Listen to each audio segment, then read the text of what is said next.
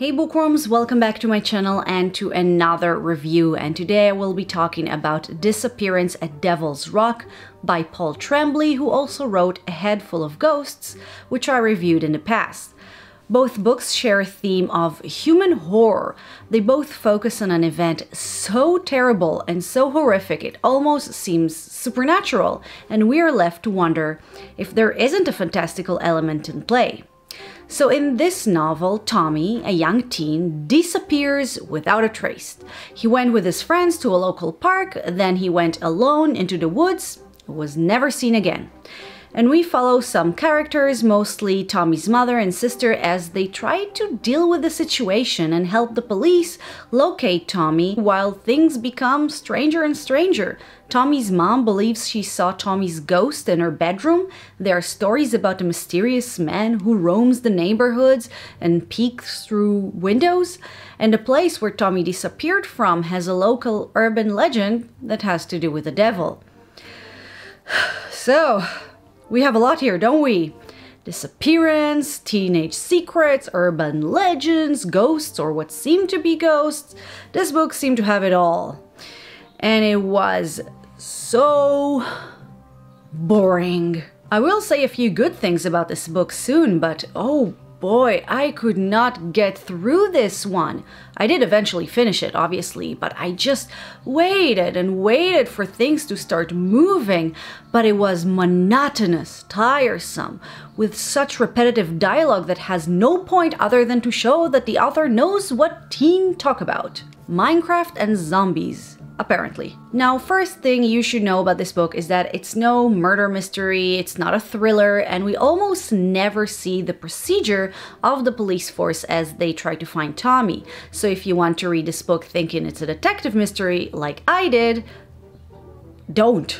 This book mostly focuses on what happens to a family or people when something like this happens. They don't even know if Tommy is alive or dead. They don't know if some crazy sadist is holding him captive or if he decided himself to run away. And I felt like the not knowing was one of the most horrifying parts. And the big positive for this book is Tremblay's vicious writing. Similarly to A Head Full of Ghosts, he just takes your heart and squeezes it until you can't breathe from sadness. And that's what this book is, the falling apart of a woman whose son just didn't come home one day, and the psychological toll it takes on her. So when she sees Tommy's ghost in her bedroom, you're left wondering, is it grief, wishful thinking, or is Tommy really dead and his ghost visited his mom? Now, to answer a question you must be asking, we do find out eventually what happened to Tommy by the end. The book does leave a little to the interpretation when it comes to some of the supernatural things, no spoilers, and I think it's one of those cases where people will just read into it what they already believe, whether, say, you believe in ghosts or the afterlife or not. And I won't say too much about the solution, you know, spoilers, but I did see some reviews saying that it wasn't impactful enough, but I think that this is actually the point of the book, to be the opposite of those fast-paced, exciting police procedurals. This personally did not bother me. I was mostly bothered by, you know, things not happening in the book. And I was just happy that at the end we actually got to know what happened to Tommy. And also that it meant that I finally finished this book. And honestly, that's it.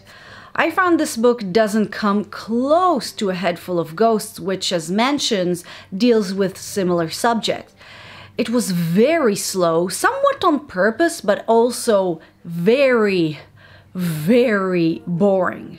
I also felt like the supernatural bits weren't as cohesive in the story. They felt pushed in there, and I also felt like the solution to the mystery could have been more impactful if, in addition to the mother's grief and despair, we could also have followed the police more. So to conclude, I didn't enjoy this book.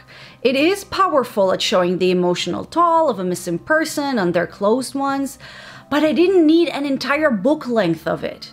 Now, if this is exactly what you're looking for in a book, go for it. But if not, there are better books to read, and I will put some of them that I think you might like in the description box.